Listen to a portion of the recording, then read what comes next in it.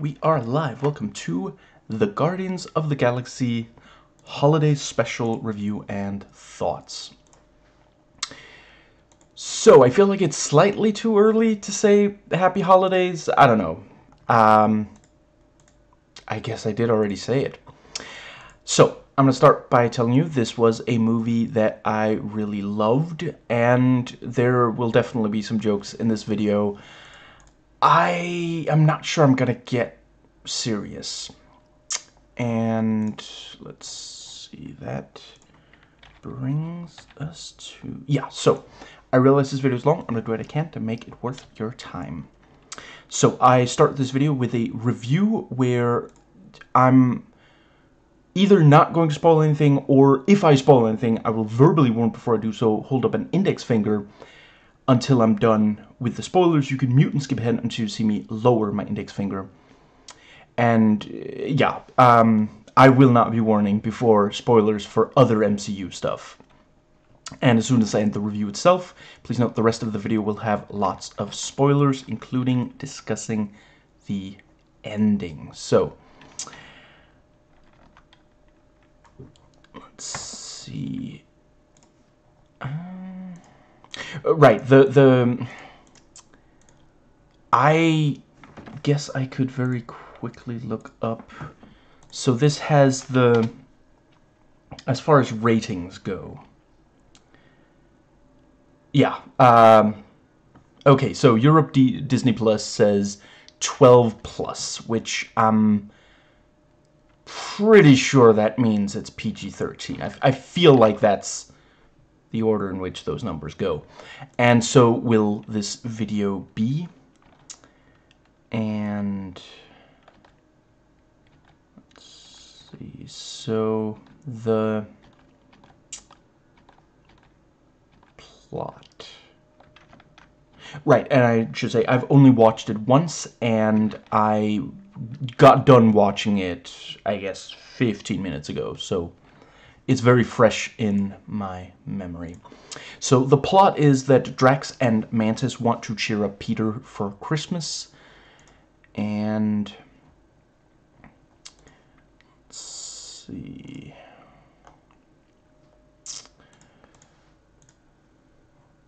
So yeah, this you know, as far as diversity goes, there's definitely some the representation for LGBTQ people is pretty good.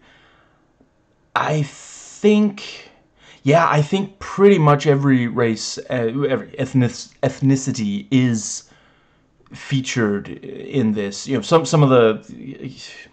some people only very briefly show up in this, so I did not, you know, note every single one. But yeah, I believe there, you know, but yeah, some people are some ethnicities are only represented by extras. So that is, let's see, yeah, so the writing. This was written by James Gunn, and yeah, you know, he also wrote both of the, yeah, he has written the third. I think they're like in post-production on the third movie. And yeah, you know, he also wrote Dawn of the Dead, the remake of Dawn of the Dead. Yeah, I'm not sure, he's old enough to have written the original Dawn of the Dead. And he wrote 13 Ghosts. Now, I respect the Dawn of the Dead remake, but honestly, I think the issues with it are very well handled by Maggie Mae Fish. 13 Ghosts I thought was okay. Deus Deacon liked it a lot better than I did, so, you know, I'm not sure I necessarily have any criticisms of his criticisms of the movie. So yeah, his video. I really love both of the Guardians of the Galaxy, both volumes 1 and 2. And yeah, you know, he manages this delicate balance, tone-wise, that... Oh, right, wow, I did not update this for a while. Didn't he also write the...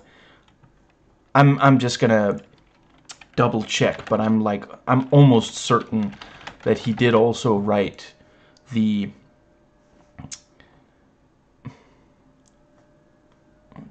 Yeah, he also wrote The Suicide Squad. And, right, I realize he's written other things, but those are the ones that I have watched of the ones that he has written. But yeah, in the Guardians movies and in The Suicide Squad, he manages this very difficult balance between heart and, like, comedy that is kind of, you know, much of what is derived from these kind of... You know, yeah, some of it is from just ridiculousness, but there's also these kind of unpleasant things that, you know, it's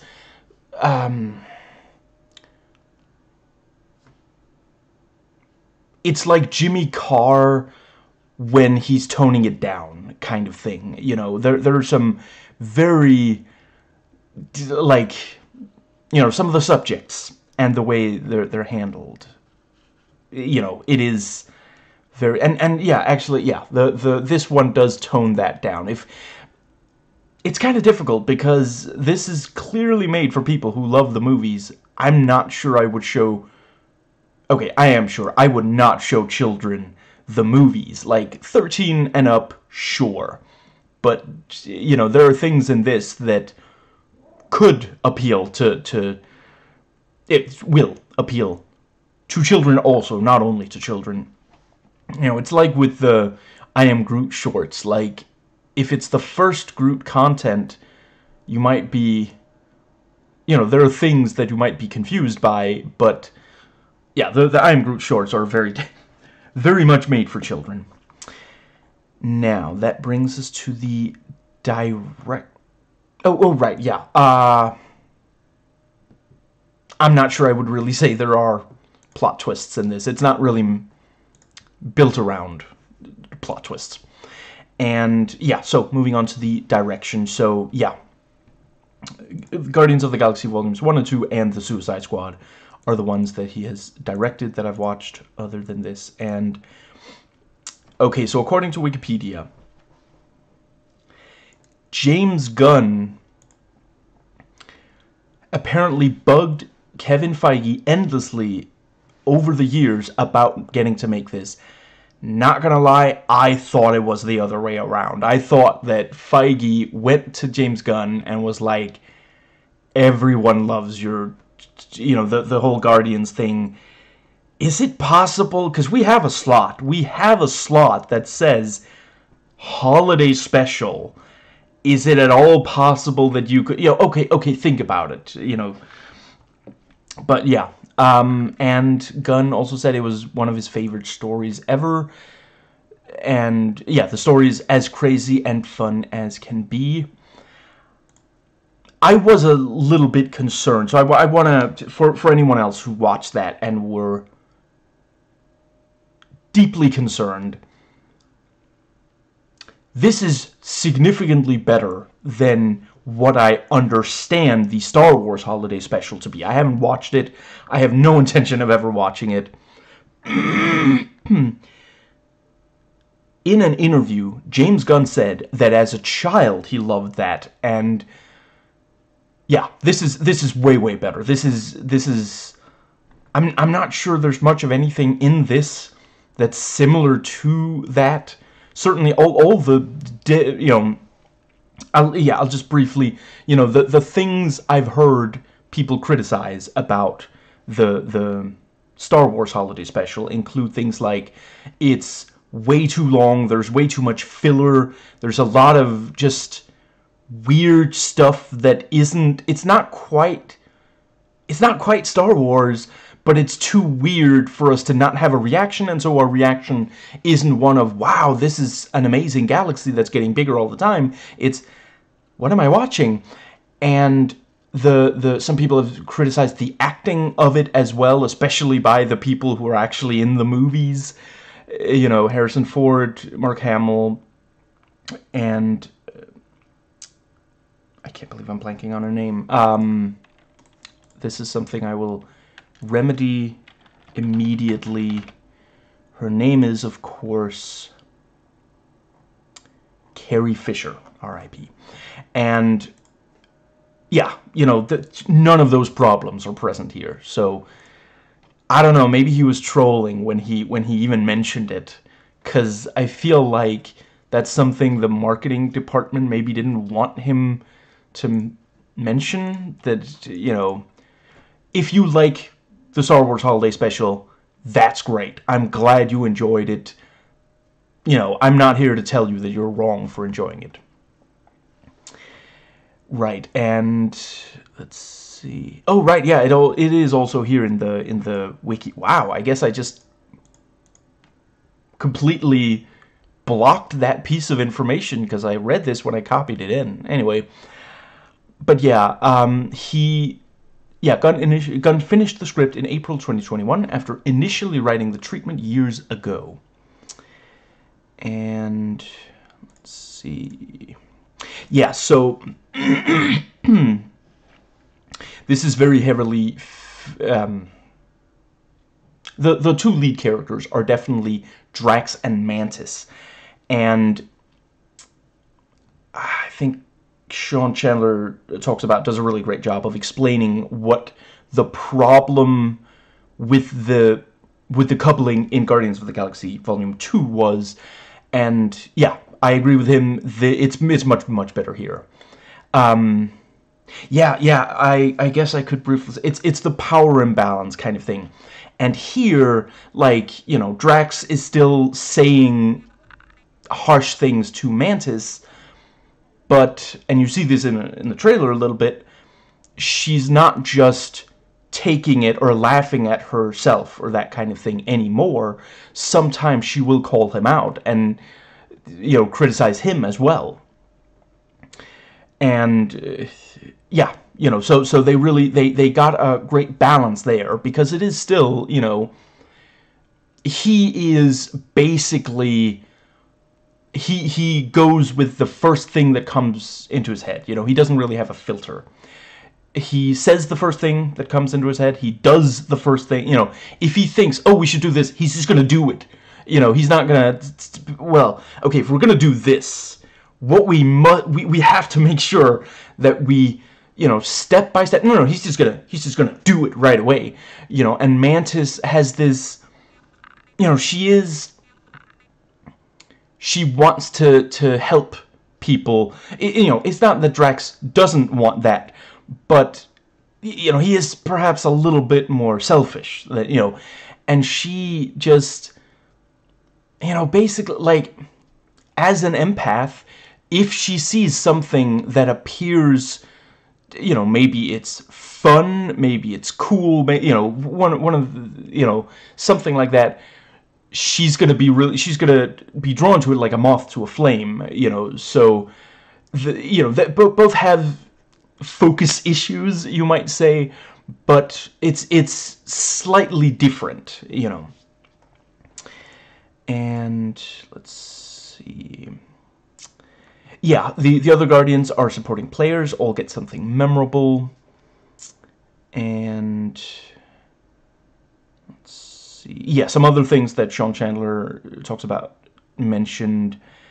This is the kind of thing you're going to watch every December. It's very typical James Gunn with his humor, including relatable despite ridiculous and big emotions. And it's not trying to be on the scale of one of the movies. It definitely isn't. And yeah, it's just the Guardians being themselves.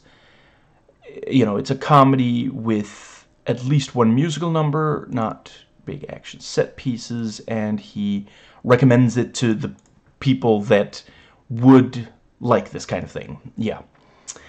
So the opening of this is this animated short about Peter's first Christmas in space, and they do a really good job. Like, it's basically this thing of, like,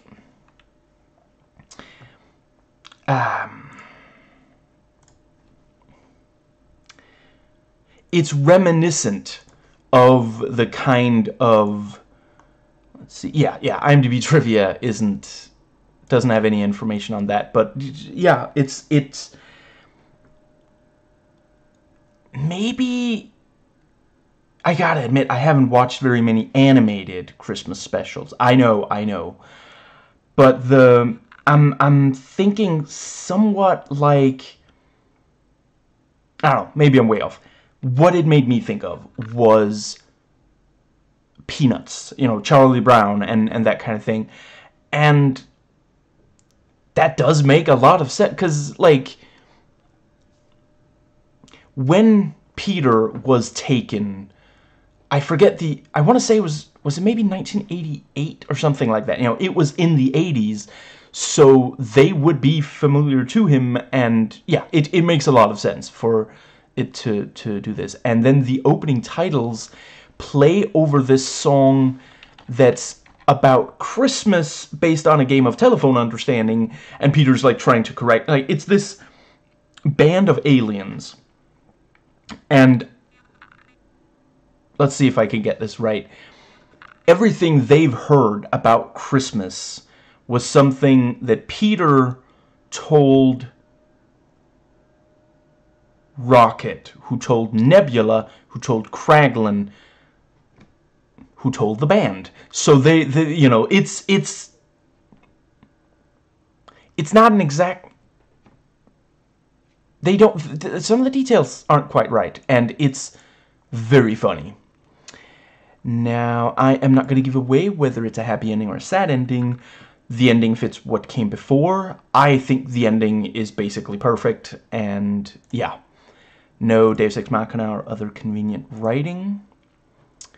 And this does have a post-credits scene, so make sure you stay all the way through the end credits. And it's like, I think it's 3 minutes of end credits, or I guess you can skip them. And yeah, it never lost my interest throughout watching. And that brings us to the characters. So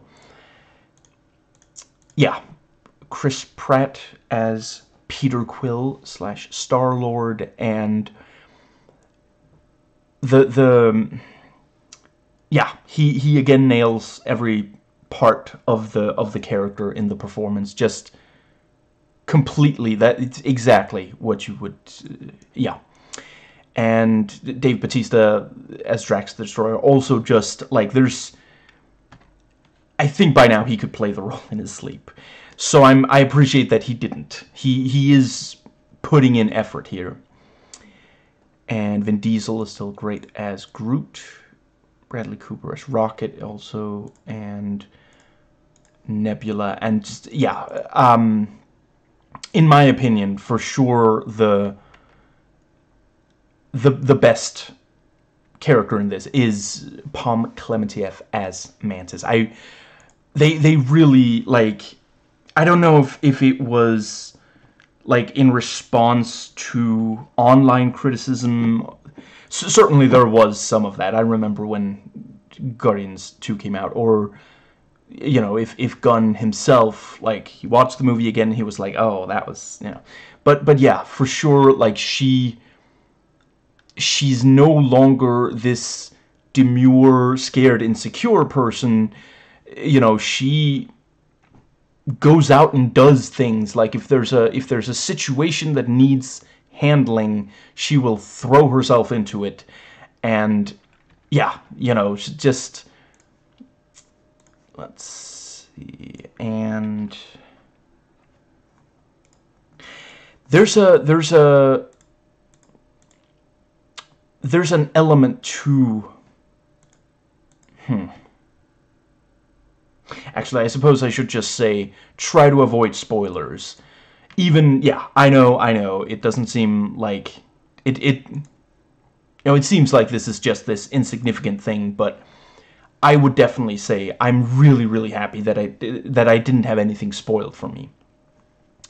Now, the dialogue is great. Like, all of the characters still very much have their own unique voice.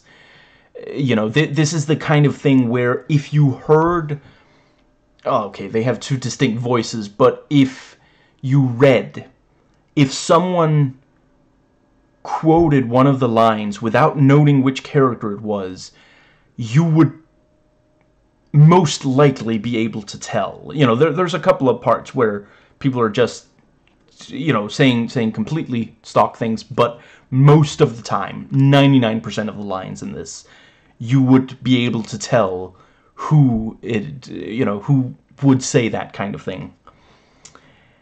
And yeah, there's some really great character development, and this is one of those where, yeah, it's not a spoiler to say, we all know by now Mantis can influence people. So some of the characters in this, you know, we'll see when they're basically being influenced by her. I saw someone call it mind control. Is it technically? I'm not gonna get into that. Basically, she influences people, and so we see some, you know, there's at least one character in this that we see before she influences them, and then during the influence. I'm not going to give away whether the influence eventually ends. I think you should only find out by watching. But yeah, and just great performance by the person or persons playing the, you know, influenced by Mantis. It's just, yeah. And the cinematography is quite good. You know, it really doesn't feel like it was just this, you know, thing that, yeah, it does it say anywhere? It does not seem to say on IMDb, currently at least, who was the DP. But yeah, you know, it has really, really impressive shots. Now,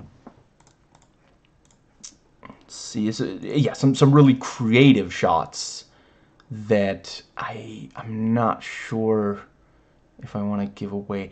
I mean, there's an early one where they're flying, and we kind of get a point of view of the ship itself, and, you know, yeah, okay, we've seen helicopter shots before, but no, it feels like it's basically a POV of the ship. It's supposed to be Drax and Mantis in the ship looking, you know, or I suppose not looking directly, but they know, they can tell that something's going on directly under the ship, and the ship is not flying like a helicopter, you know. Actually, yeah, if I had to guess, it's probably drone footage, but still, it looks really good. It really puts you there, you know. And the editing is also great. There's some great, I've said before, editing is one of the most important parts.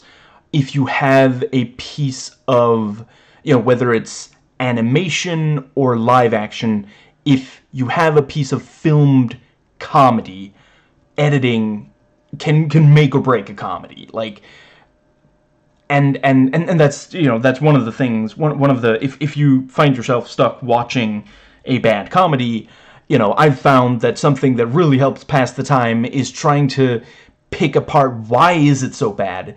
And, you know, some of the things are, of course, the bad performances. People maybe being too hammy, which can ruin even the best of jokes. But one thing, if you're watching a movie that's supposed to be a comedy, but it just isn't funny, try to look at the editing, because if it doesn't, like, if it basically has to, let's see. No, don't waste time. Don't cut into something before the setup is you know, and don't leave the scene going after the punchline. You know, you can maybe cut to a reaction shot or something, but once the punchline has hit, like, if we're just watching the people awkwardly standing around after the joke is done, that can really suck the air out of the room. And they do an incredible job here. The editing really helps the material. You know, it's very clear that James Gunn is a person who realizes how important editing is to the, and I wish I could give an editor, there's an editorial department on it, an assistant editor, 2 post-production coordinators. that seems to be about... Yeah, I mean, that is a TV thing. You can't always find one particular... Whoever did the editing, they did incredible work here. And... let's see... Right, yeah. This was actually filmed on location. I mean, yeah, if you've seen the trailer, you already know what I mean by that. I will continue to keep it secret. You know, this is one of those where, yeah, don't watch the trailer. It gives away too much. I had watched the trailer, but it was still, you know, yeah, I would definitely say, you know, if you like the Guardians movies, you're almost definitely gonna like this as well. You don't have, so yeah, I wouldn't. Now, so the score also does not have a... Yeah, so I'm afraid I cannot credit the person who actually, you know, but yeah, the score is really excellent. And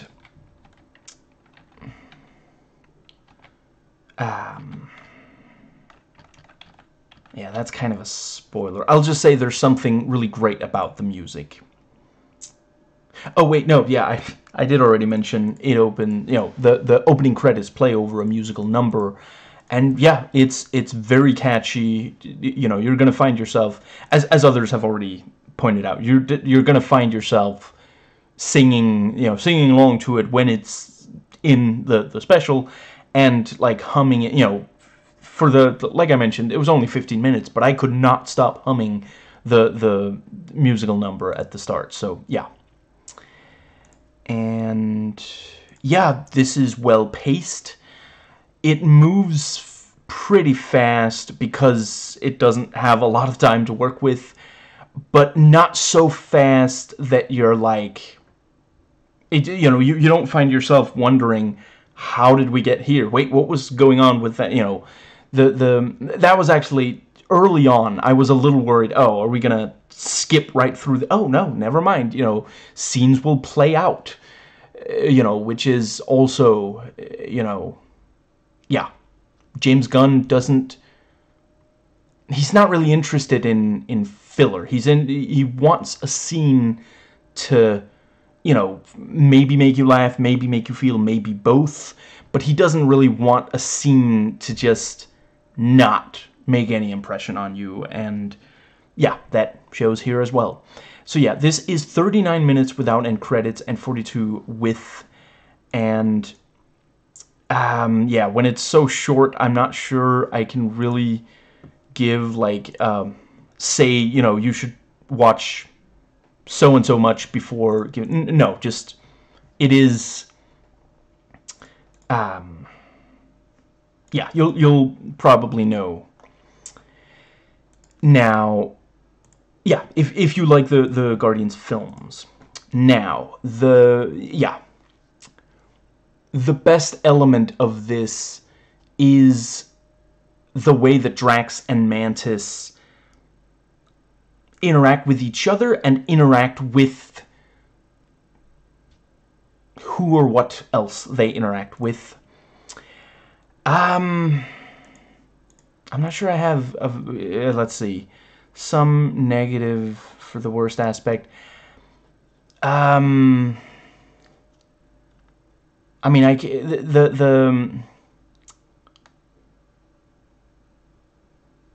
yeah, I have nothing. I don't really have any real criticisms of this.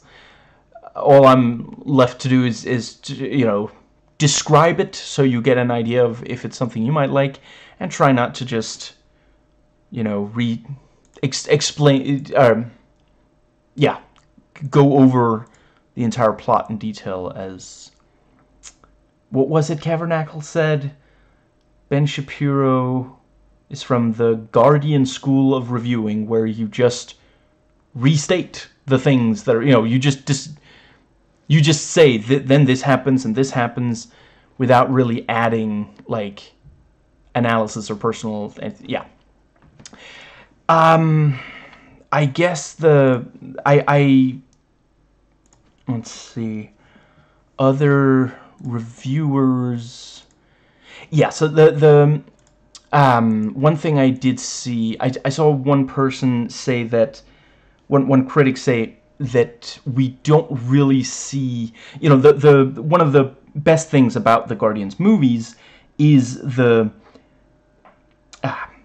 dynamic, the group dynamic between all the Guardians members, and this one has at least one new member, and we don't really get a sense of what the group dynamic, now that it has changed some, is. You know, we know how Drax and Mantis are now together.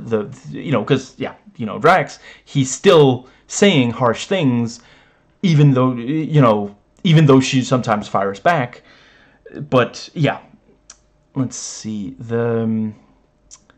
yeah, you know, that was, yeah, I didn't find very many negative things in critic reviews, at least so far. I'm not sure all critic reviews have come out. Like I said, I'm doing this as soon as I can after it came out.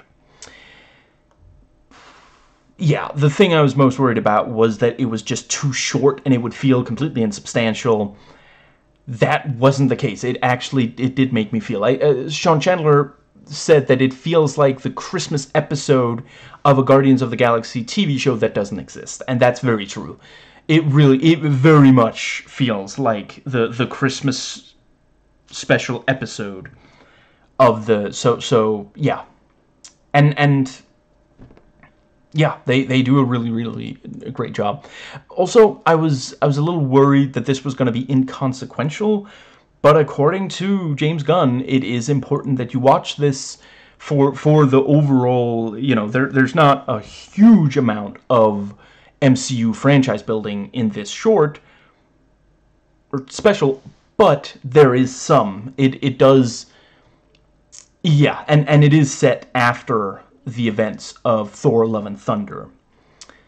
I don't suppose you really need to have watched that to follow this, though.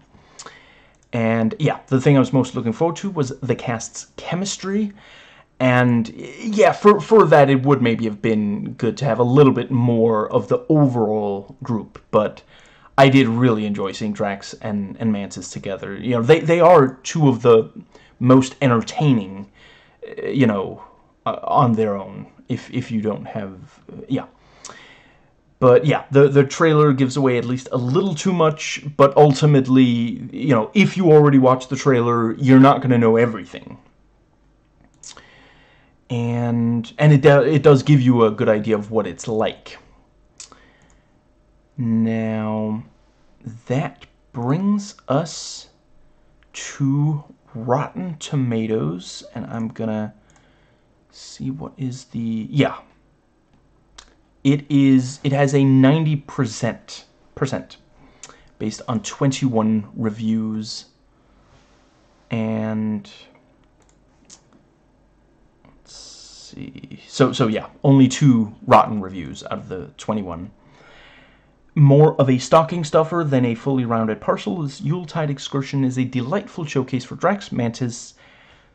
Oh, right, yeah, that also kind of, yeah, it's kind of difficult to avoid at least one spoiler for this, but yeah.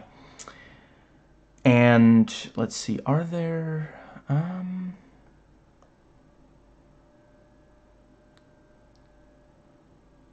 let's see, yeah, it's fairly positive, and yeah, the most negative thing in the audience reviews on Rotten Tomatoes is not absolutely terrible, but also not required viewing for the MCU. And yeah, ultimately, I don't think you're gonna be completely lost if you don't watch it. But yeah, you know, don't feel obligated. It's supposed to make you feel emotions and laugh and be happy. Don't feel like you have to watch it, you know. Even if I wasn't going to do a review on it, I would still have watched this, and, you know, yeah, I would still like it, and I suppose it is a perfectly fine time to, it's not really something you can watch if you're not familiar with, you know, at the very least, you gotta watch both of the Guardians of the Galaxy movies before watching this, or you are going to be completely lost. Like, it does not hold the hand of the casual viewer. This is definitely something you watch if you're already in the, you know. But then a lot of Christmas special episodes are. I'm not sure I know of a show. Let's see. The Simpsons had one. 2.5 Men had some. Can I really only remember? Wow, it has been a while since I sat down and watched TV. And I'm not familiar with very many streaming ones that have... Yeah. Yeah, I guess those are the ones I can... Well, yeah, the first Simpsons one was also the first episode, so that one you can follow without having watched. But the 2.5 Men... No, you would... I guess you'd be able to follow it, but there's a lot of stuff that you wouldn't be able to appreciate. The jokes are built around you knowing the characters, so yeah. And on Metacritic, let's see, it has a 78 out of 100 based on 6 critic reviews, all of which are positive. Are there any?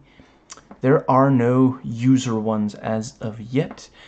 And on IMDb, 30 votes have given it an 8.5 out of 10. And, yeah, 21 of the 30 gave it a 10 out of 10. Let's see, one person gave it a 9, three people gave it 8, 2 people gave it 7, 3 people gave it 1, like... You're allowed not to like it, but a 1 out of 10? I don't really understand. Yeah.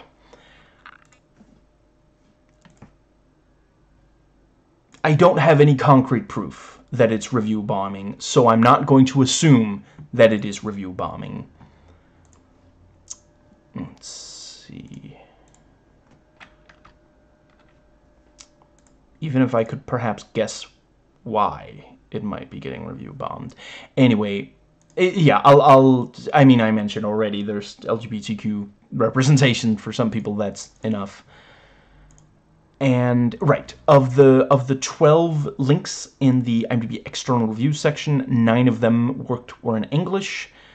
And, yeah, you know, by the time you're reading, but so far, they were all worth reading. And let's see. So yeah, the special effects, I really don't want to... I'm not going to make a big thing out of it, because we have now heard that, you know, Disney does not treat the animators well. Don't give them enough time.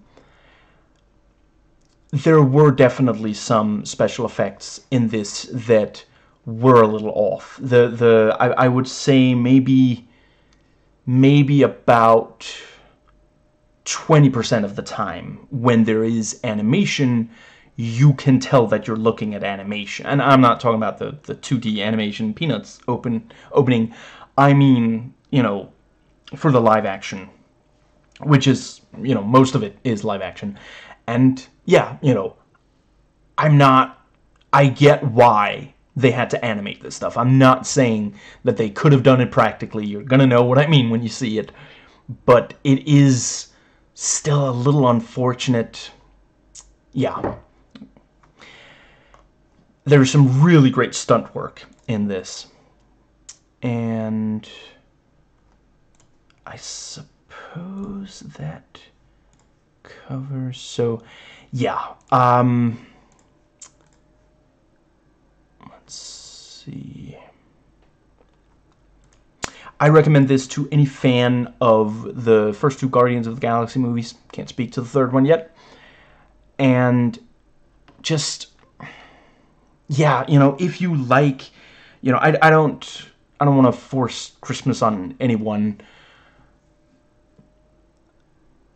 You know, I do celebrate Christmas myself, not because of any religious thing, just it's cultural for me and my family. None of my closest family is religious. And yeah, you know, if you like Christmas specials, you know, that is, they almost might as well have called it the Guardians of the Galaxy Christmas special. I think the reason it's called Holiday Special instead is as a title reference to the Star Wars Holiday Special, which technically isn't about Christmas. I think they called it Life Day or something. It's a Wookiee holiday. It's not a human holiday at all. So, yeah, this is definitely more, you know, if you are not someone, yeah, I wouldn't rule out, like, if you like the movies but you don't celebrate Christmas, and Christmas, like, I know that for some people Christmas is not a fun time, you know, there's that, let's see, I'm not 100% sure if Seth MacFarlane, let's see,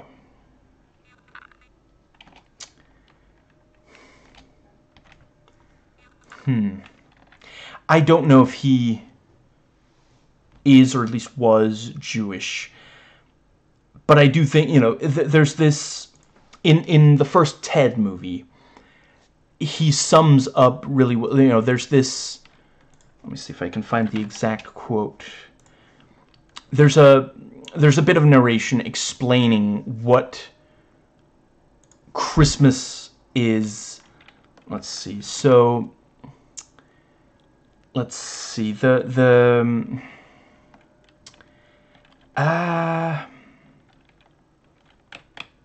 see. I guess.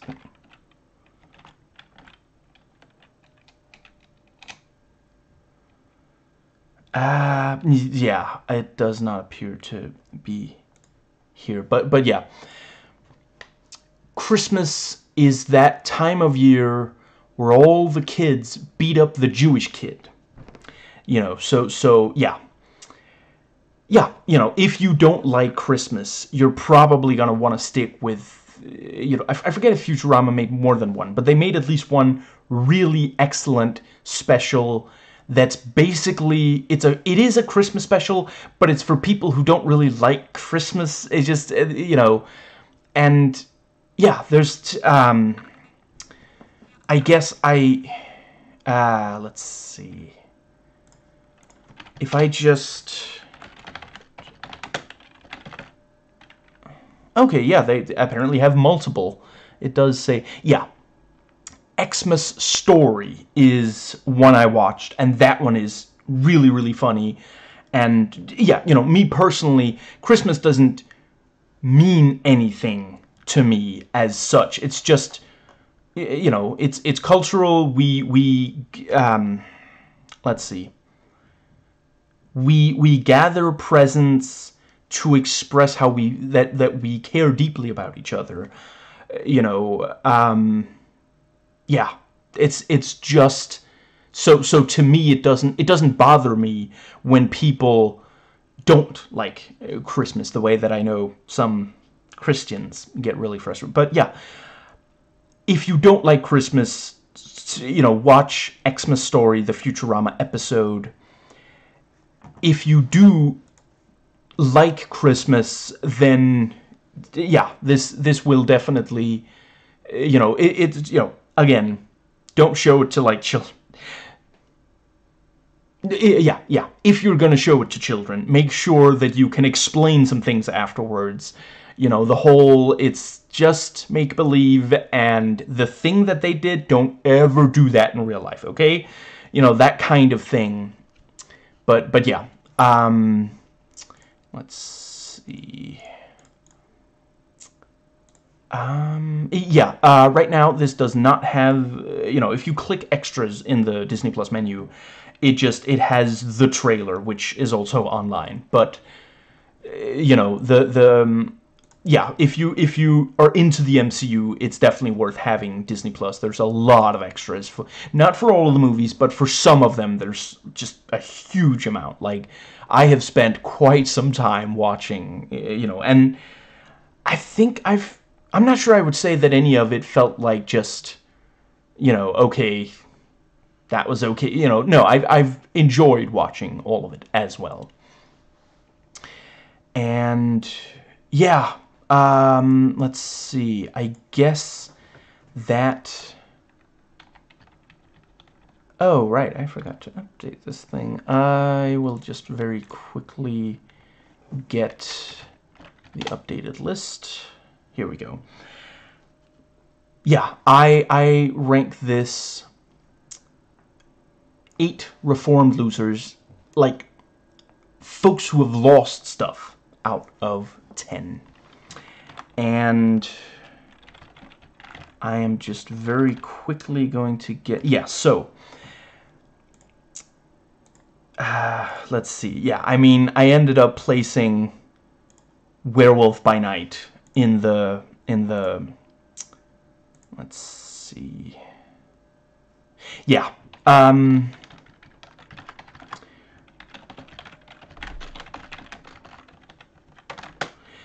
right, so my ranking of all of the MCU movies and both of the TV specials, worst to best, keeping in mind I love all of them, they are all amazing. I'm ranking how much I love them, not whether or not I love them all. Iron Man 2, The Dark World, Black Widow, Captain America 1, Thor 1, Ragnarok, Hulk, Ant-Man 1, Ant-Man 2, Love and Thunder, Homecoming, Doctor Strange 1, Iron Man 3, Iron Man 1, The Avengers 1, Age of Ultron, Doctor Strange 2, Far From Home, No Way Home, Guardians of the Galaxy Holiday Special, Volume 1, Volume 2, Black Panther 1, The Winter Soldier, Werewolf by Night, Shang-Chi, Eternals, Wakanda Forever, Civil War, Infinity War, and Endgame. So, yeah, that is it for the review itself. So, let's get into the spoiler section, which I am just going to note the time code for right there. We go. So, yeah, the rest of the video contains spoilers, and yeah, so let's see, yeah, so the first section is thoughts I had while watching in chronological order. You can think of it as a running commentary, live tweeting, or the like. And the section after that is thoughts that I had before watching, anything that I wrote before the, yeah. Kraglin's problem with cleaning the latrines the rest of the year is that's Jeff's favorite job. You can't do that, Captain.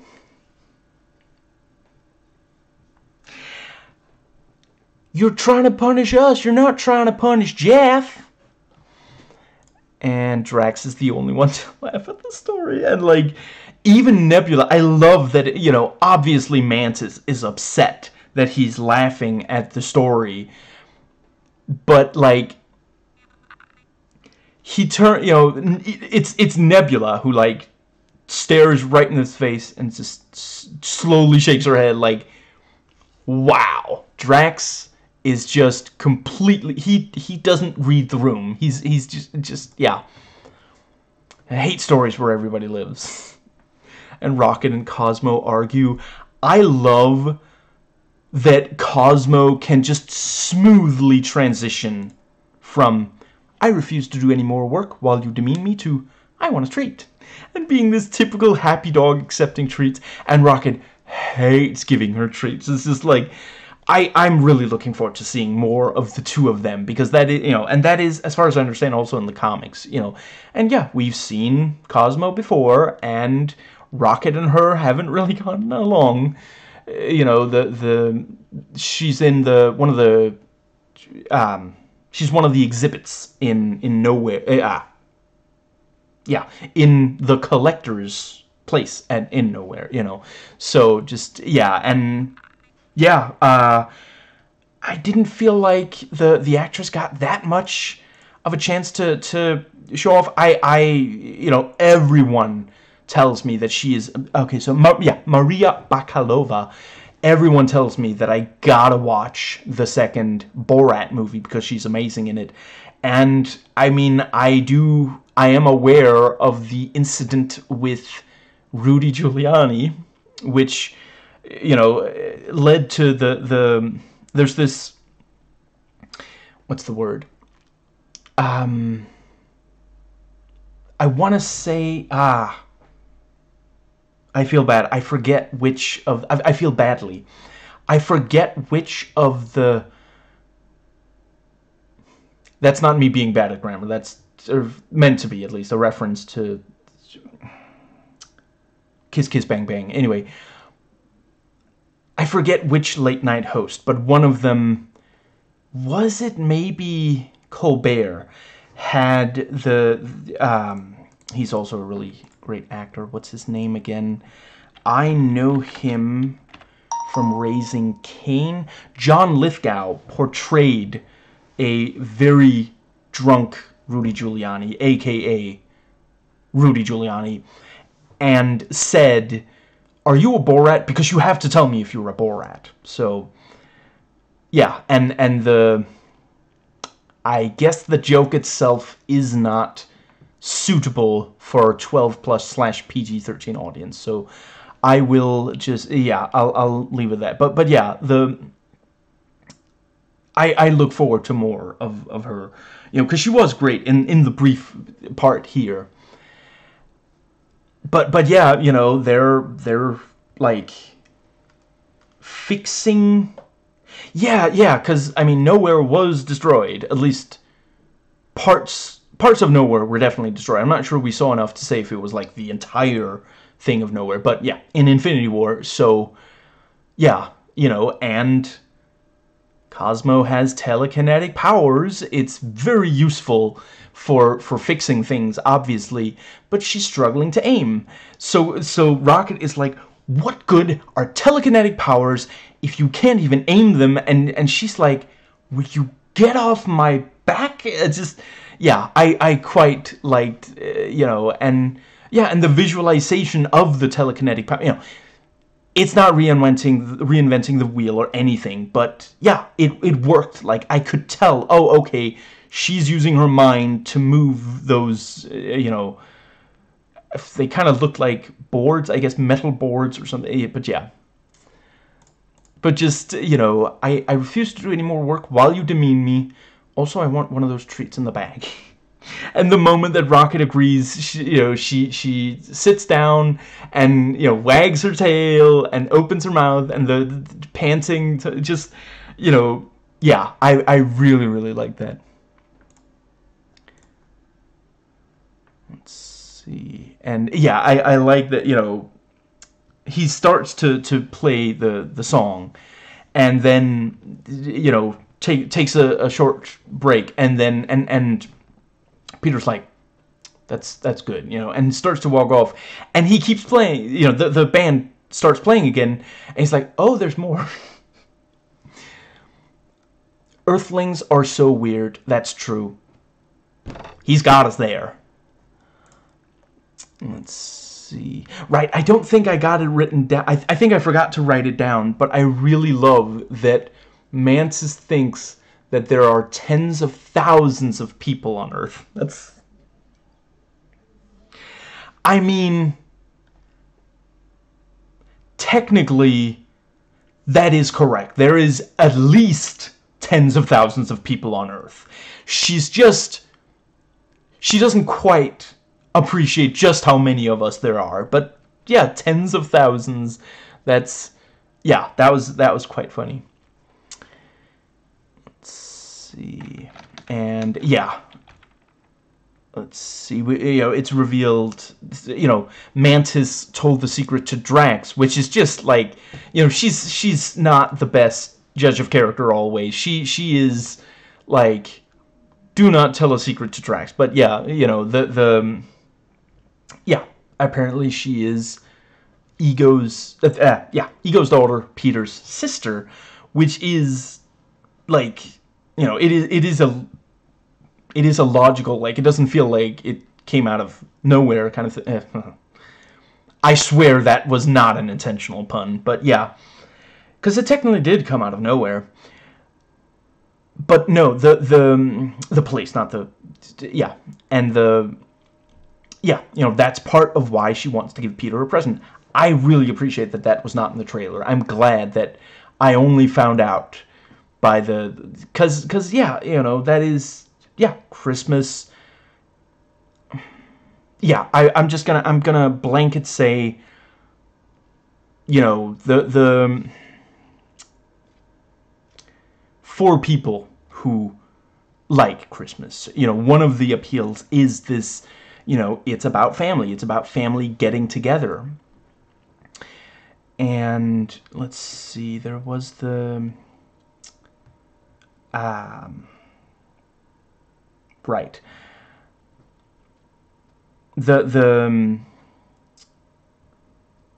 Oh yeah, that was it. Yeah.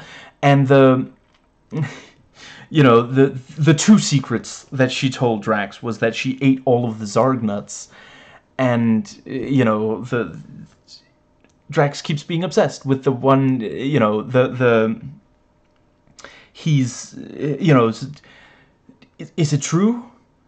I am. Peter says, no, about the Zarg nuts. And you know, well, we should give him a present. Yeah, we give him Zarg nuts, but you ate them all. Get over the Zarg nuts, you know, and I really appreciate, you know, because yeah, he's being really obnoxious to her, and so she tells him, you know, drop it. And let's see, yeah, so they go to Earth, and the let's see, what was the right, yeah, so we have the thing of, you know, he forgot to engage the stealth mode, so you know, he, you know, just tries to sneakily turn it on, and she's like, I can clearly see you turning it on. Just, yeah. And let's see, yeah, and they come across the cosplayers out in public, in the something square, and you know, they don't really understand that these are not the real people. So you know, Mantis is really excited to see Steve again, which, you know, I mean, we didn't see them spend a lot of time together, but everybody likes Steve Rogers, so it, of course, you know, and yeah, I'm sure that she did hear that the, you know, that he... Oh, hold on. Actually, no, never mind. It's not necessarily that she knows that he retired, but she hasn't seen him since Endgame.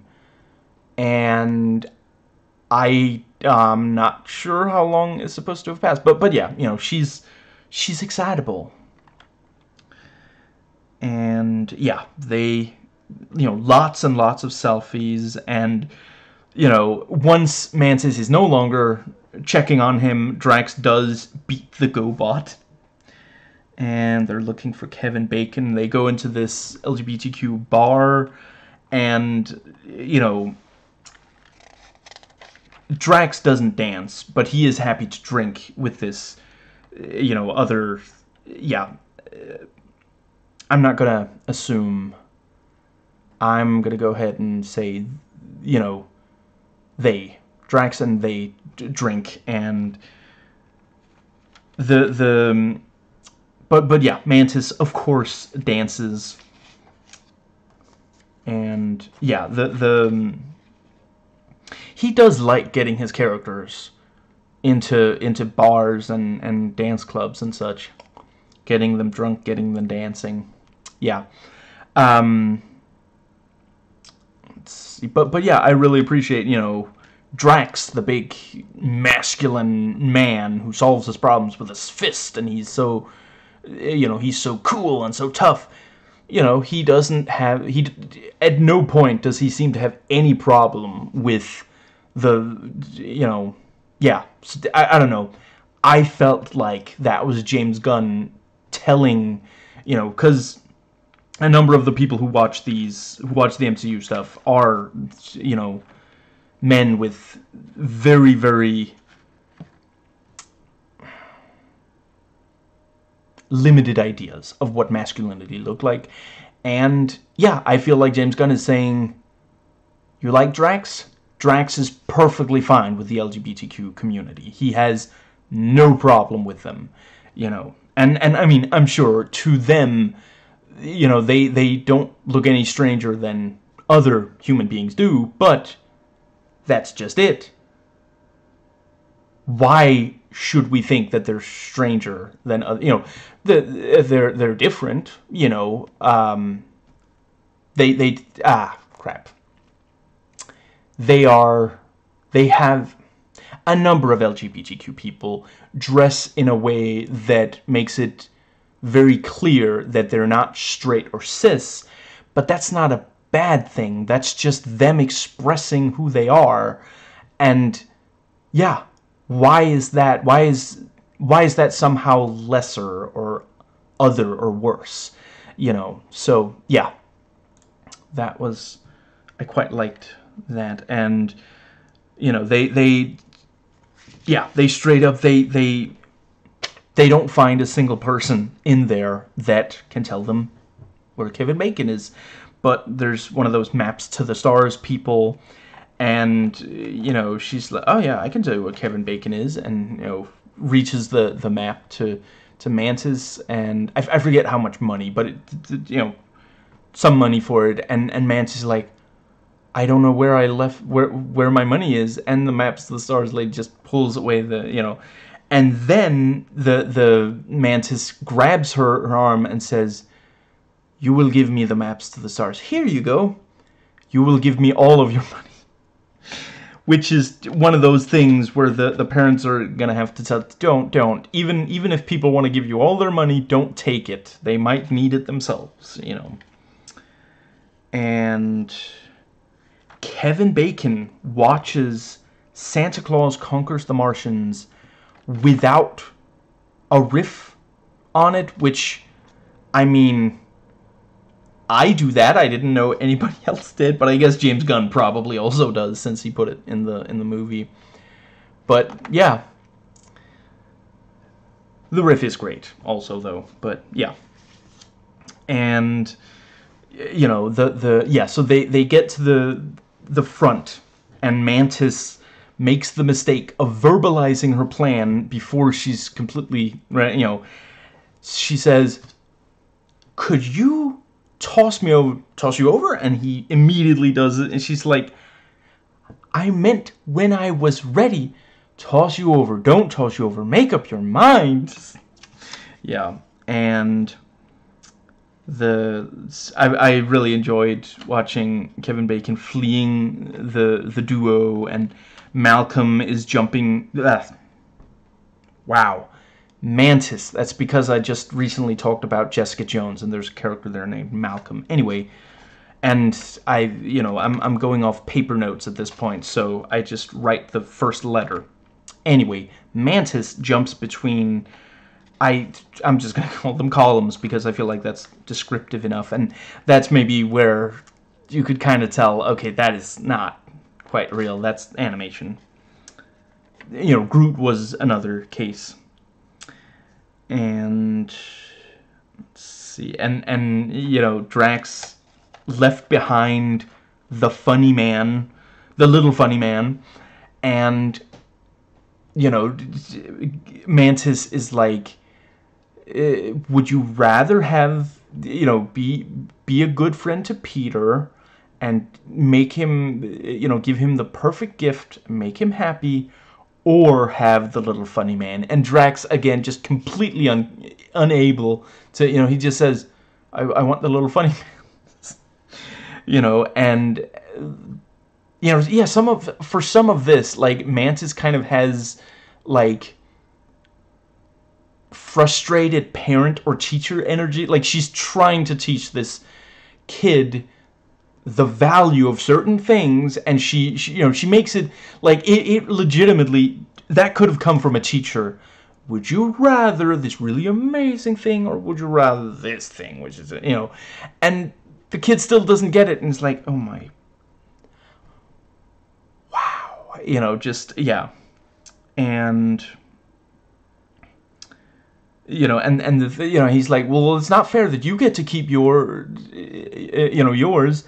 Well, I was responsible and didn't leave mine behind. You know, just really, really parent/teacher energy. Just, you know, if you were a good little boy and did what you were told, you would still have the little funny man, but now you don't, and you have nobody to blame but yourself, young man.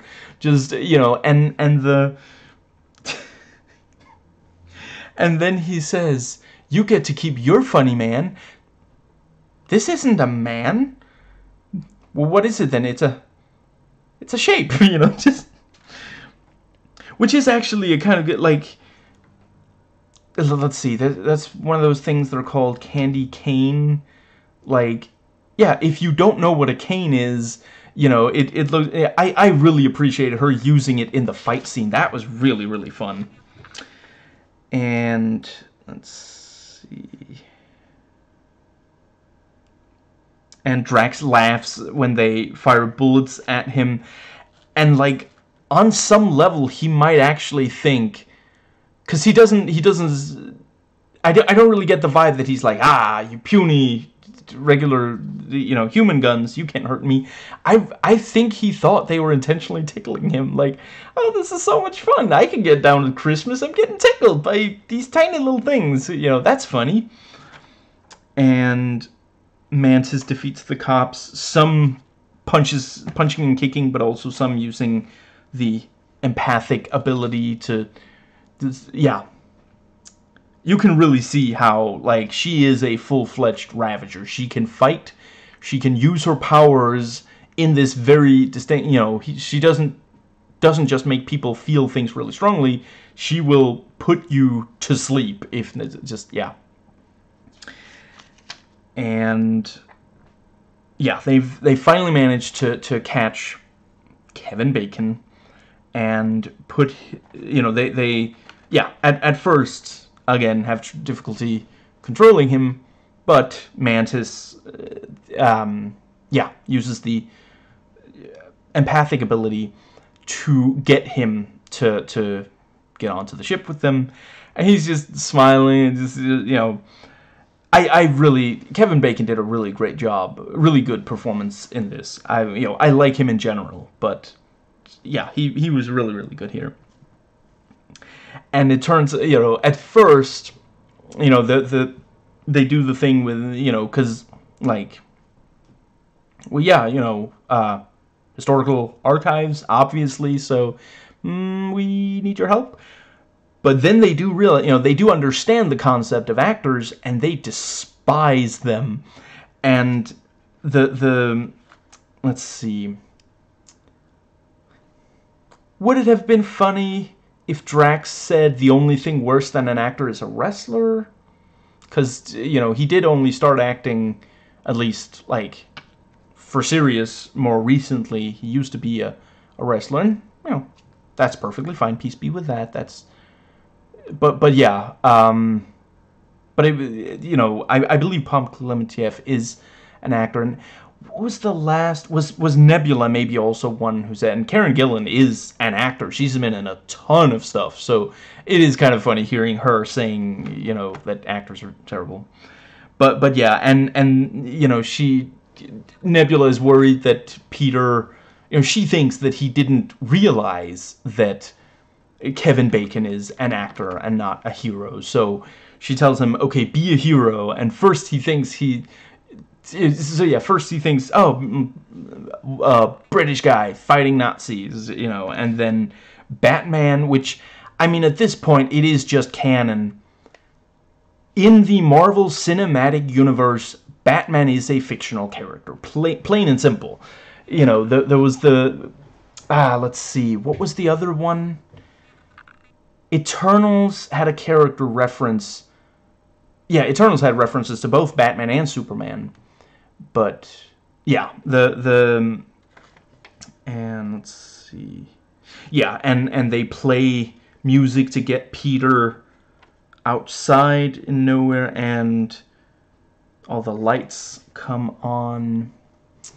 And yeah, for at first Peter does, like, it seems to really lift his spirits that there's all this Christmas stuff and everyone is there to celebrate, even the people who didn't like the music at the start, I think. And Peter approaches the present box, which I like. Groot wheels it in, and then afterwards he's like, "I am Groot."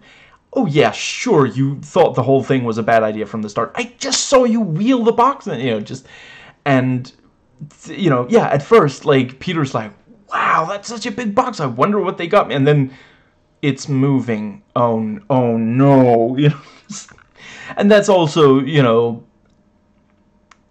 Peter in these scenes has very strong, frustrated dad energy. Like, it's okay. I want you to slowly explain to me what it is you did, and where you put the, cause Daddy might need that thing now. So it's really important that you tell me exactly what you did with that thing before Mommy comes home. That's very important, okay? Just really, yeah. And it's kind of appropriate. Christmas, can be fun, but it can also be really stressful. So Mantis and Peter are the stressed out parent teacher, and let's see. Yeah, Peter realizes the box is moving, and he comes close enough, and you can hear Kevin Bacon. Hey guys, I'm about to pass up. There's pass out. There's no air in here. And because of Mantis's mind control, he's still just like, he's not really unhappy about it. He's just kind of stating, so no air. You did not put any air holes in this thing. I don't know if Peter maybe didn't make it clear to you that humans need air to breathe. We kind of need that to live. Can anybody maybe get me out before I pass out? Maybe causes some permanent damage. Just completely cool and calm. Just, yeah.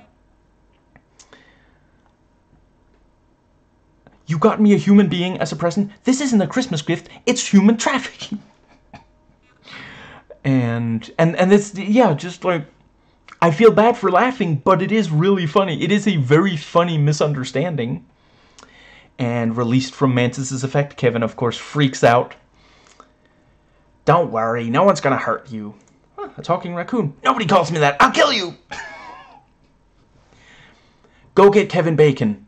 Don't kill him!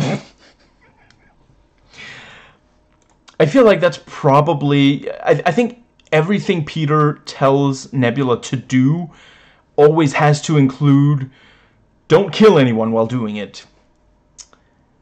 And that was also, and Nebula chases him, like, you cannot escape me, Kevin Bacon! And Kraglin being the voice of reason will never not be funny to me. And, like, he's sitting there, he's about to get Kevin back to Hollywood, and just, yeah, he's just calmly explaining this whole thing of, yeah, he thought, they thought it would make Peter really happy, and Kevin actually receives a call from his partner. I'm gonna go ahead and go with, I think her name was Kira, and yeah, he's like, how do you get reception here? And what was it? We have like 400 satellites pointing, so we can pretty much get get signal from anywhere in the universe. And yeah, Kevin does agree to go back, and he performs. I don't know if it's an original song or what, but yeah, and as James Gunn pointed out in an interview, Kevin Bacon can sing. It is something that you can ask him to do, and he can actually do so, you know.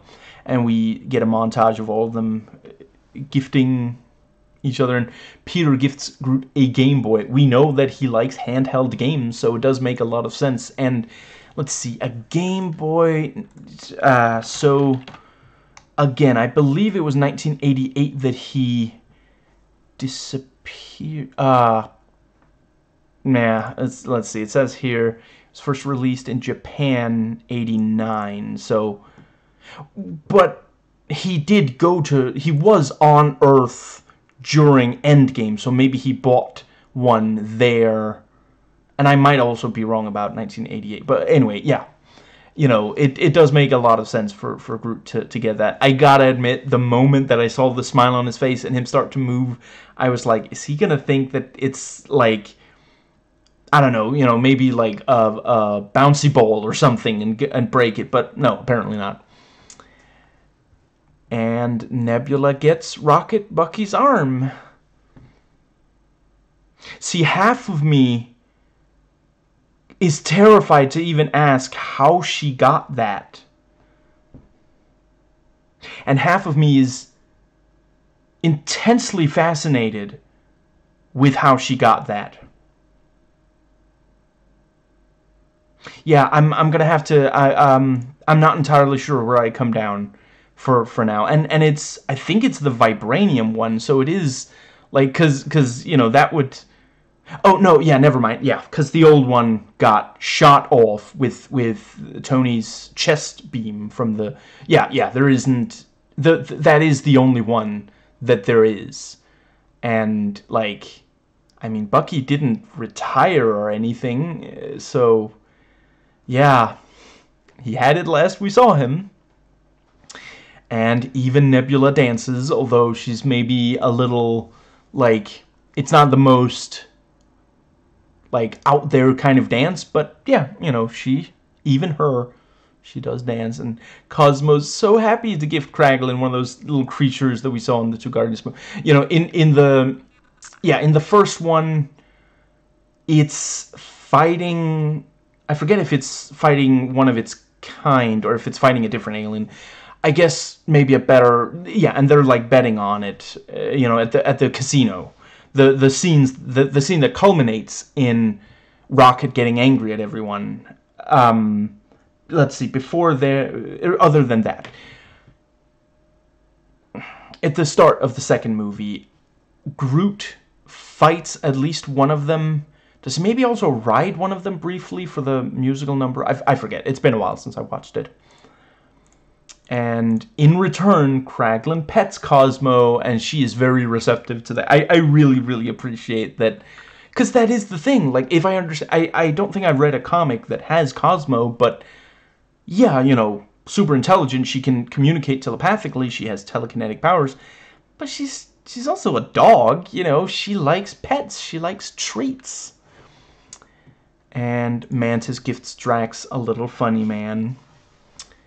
Let's see. And Groot made papier-mâché versions of situations during the special, and Kraglin gets this meta gift of him holding the figure that he's holding.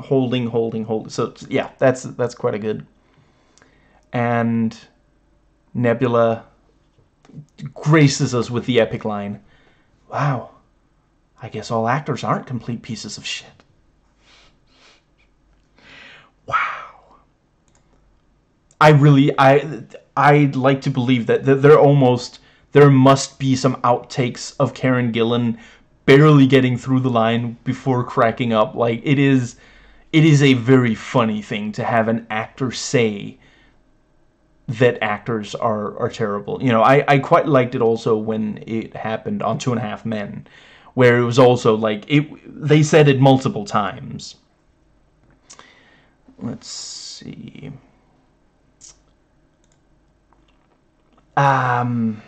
Okay, yeah, one of the things that made it so funny on 2.5 Men is that the character saying that was saying, I would never date an actress because all actresses are insane, to the actress that in real life he was with at the time. And she responds by saying, I don't know if they're all crazy, you know, maybe there's, you know, and he's like completely just, you know, so yeah, that was also very funny. And let's see.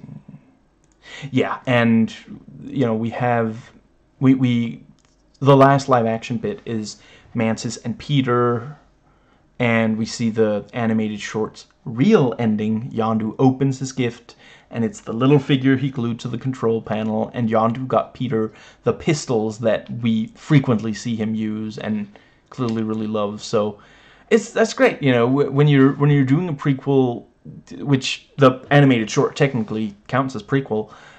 You know, it's good if you can add more meaning to something that, you know, so yeah, you know, Yondu, every time he sits and flies, yeah, he can see the you know, that little figure, and he got a bunch of them, you know, by the time we first meet him in Guardians 1. So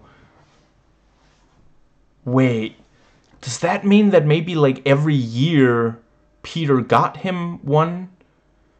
But they kept it secret from the other Ravagers. They kept it secret from the other Ravagers because Yondu doesn't like people knowing that Peter, you know, he has a soft spot for Peter. He's a little, you know, he doesn't like people knowing these kinds of things. So yeah, straight up, he maybe gave Peter some of the other things over the years that he, because Peter has a lot of equipment when we first meet him in Guardians 1. So yeah, you know, that's a great, yeah.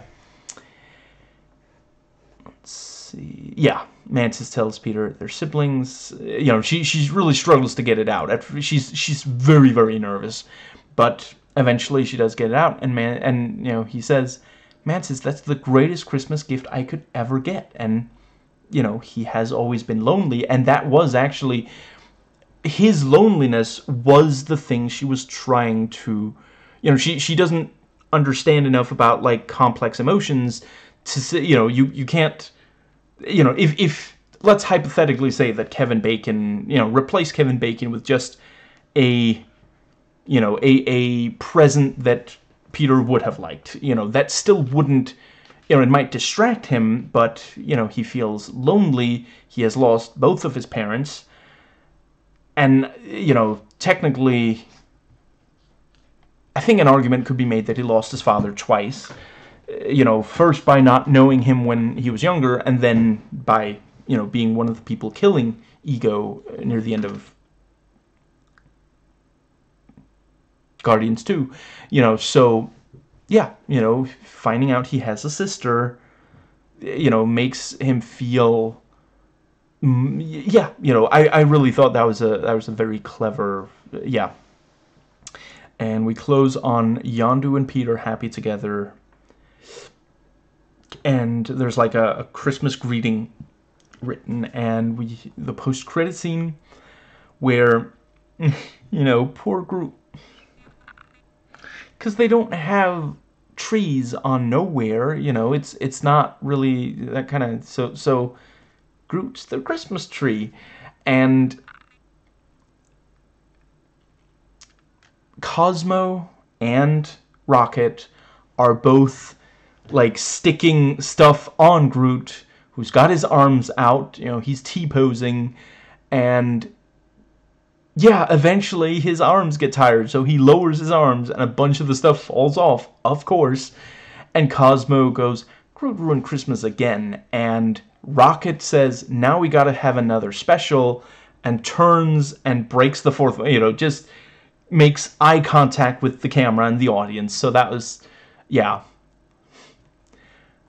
And, you know, I mean, I'm not sure that we're gonna get more, as far as I understand, James Gunn is not doing any more MCU stuff after Volume 3, so, you know, but I mean, there are other characters that you could do this kind of thing with. I think I'm just gonna I don't have very much in the last section, so I'm just gonna put it here. So yeah, let's see, yeah, about a month ago, the trailer, came out, and it really reminded me of the times where Star Trek would take the crew to Earth in the decade that particular story was made, which I don't think I will go into right here. I'm just going to say it happened more than once and in more than one decade. And yeah, in those cases, they got some fun out of the present day stuff. And yeah, in this special also, they did some. And I don't know if Star Trek still does that. I don't watch New Trek. I'm not sure right now I have no plans to get into New Trek. Now, let's see, yeah, and, this has the band, let's see, the old 97's, and let's see, right, I just remembered, in the first song, at the start, they sing something about Santa's elves, and it cuts to an elf, and they're like, what? Or wait, an elven? I'm not good at the terminology in English. But yeah, something like it's in Danish. The word for one of Santa's elves. Let's see. I guess you would say Nisse, or is that the anyway? And we call elven people Ilverfolk. So, for me, I don't. Yeah. Anyway. Yeah. The old 97's made. I'm not sure if both the start and the end are original, but yeah, at least the start one. I don't know. Would it have been too obvious to have Weird Al Yankovic do it, and his alien version would be normal alien, like Al? Yeah, Yankovic. I don't know. He is my go-to for parody songs, and he has made some incredible Christmas songs that I'm not sure the children should listen to. So yeah, but no, it was good. I don't know. For me, you're not gonna top Weird Al Yankovic as a parody. I will say Bo Burnham, and I can't believe I'm blanking on his name. His YouTube channel is Paint, but he also uses the what name is let's see.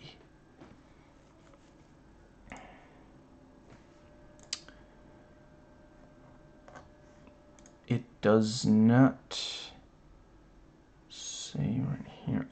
Crap. I used to know his name.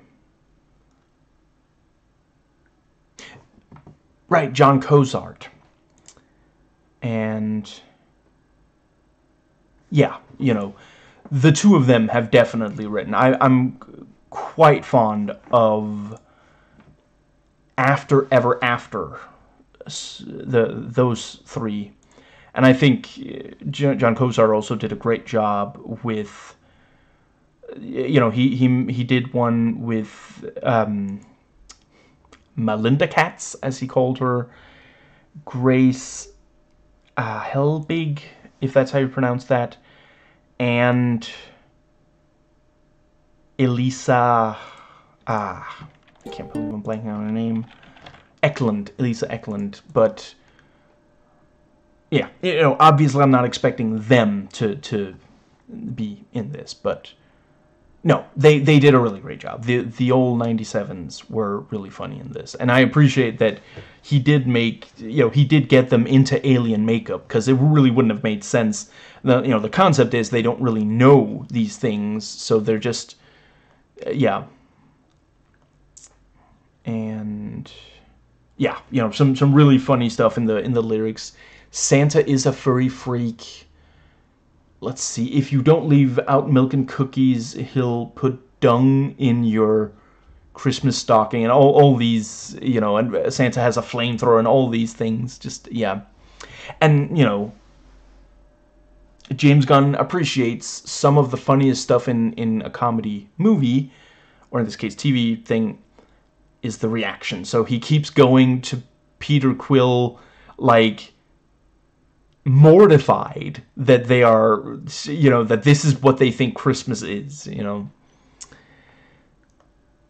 Now, we the viewer know that it's messed up to kidnap a person and use as a Christmas present, but there is slavery in the Guardians of the Galaxy movies, so of course Drax and Mantis wouldn't understand. I really appreciate, yeah, and right, I saw someone saying that they thought the idea of, you know, these characters stealing, I can't believe I'm blanking on his name, Kevin Bacon as a Christmas present, they thought it was too silly. I loved it. I thought it was an excellent, you know, and it comes so organically out of the movies. It is exact, you know, Mantis is the exact kind of person who would be passionate about, you know, bringing Christmas cheer to Peter. Drax is the kind of person who would come up with, because it's like, it's the most obvious kind of thing, basically. You know, he's always talking about Kevin Bacon, the great hero. So yeah, you know, that, let's see, and it is like, it's this sort of childlike idea of, you know, like saying, you know, you know, he likes this person, if we get him the person, you know, like, what's the word? Like, you know, children think, you know, I like that person, I'm going to be with them, you know, and then some people who don't mature past these childish ideas might, as a teenager or even adult, still think, I like that person, I'm going to force them to be with me, but, you know, hopefully eventually they will mature. That is it for the video, so hit me up in the comments, let me know what was the best part of this special, what is your favorite, doesn't have to be a Christmas special, but just holiday special or one-off episode of something. Yeah, if you like this video, please thumbs up, subscribe, hit that little bell like it is a police officer trying desperately to come to poor Kevin Bacon's aid.